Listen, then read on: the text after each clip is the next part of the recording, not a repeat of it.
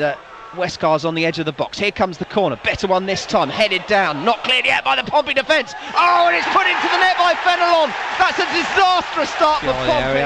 And wouldn't it be great to see someone put it in the box? In it comes, all right into the middle of the 6-yard area. Decent corner. Here's Wallace from distance, and it's the goal!